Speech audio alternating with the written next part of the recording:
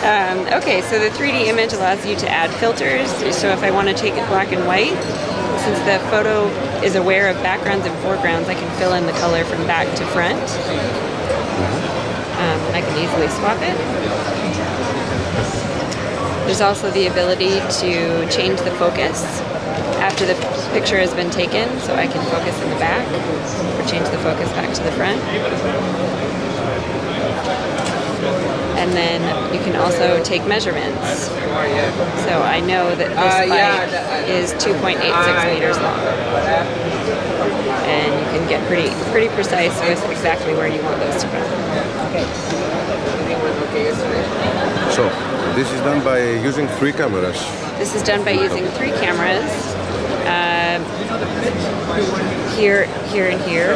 When you take a picture, all 3 cameras are taking the picture simultaneously at different depths. So then what you end up with is one photo plus software that we've added on that is able to analyze the information in the photograph and understand layers of depth. Thank you very much.